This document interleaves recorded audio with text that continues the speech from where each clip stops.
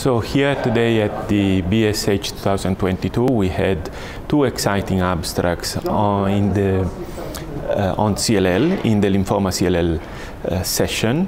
One abstract was from the Leeds group by Talha, Munir and Hillmen, in which the exciting results of BTK inhibitors in first line in CLL patients have demonstrated, unfortunately, that there is some more toxicity than we think. One of these toxicity is the occurrence of cardiovascular complications, which can, in patients who have cardiac comorbidities at start of treatments and are on medications for cardiovascular conditions, who will have high risk of sudden deaths.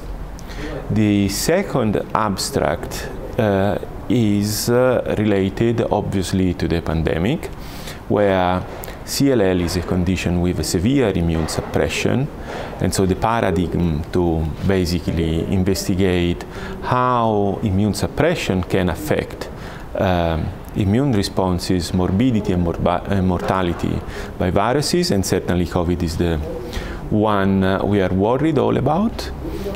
We have learned that patients, in other terms, the more vaccinations they get, the higher the chances of developing antibody responses and T-cell responses, with a problem where there is unfortunately a group of patients that even if they continue on vaccination up to the fourth vaccination, they will plateau basically. There will be a set of patients who will not mount a detectable antibody response.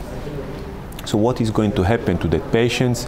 How comes, what happens to them? Will they be at higher risk of morbidity and mortality? And this is what the community is open to address.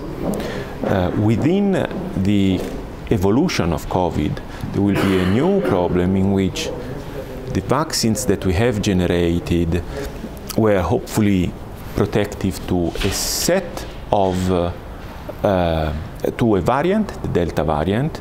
Now the Omicron variant has emerged. What will be the response to that variant and the future variants to come?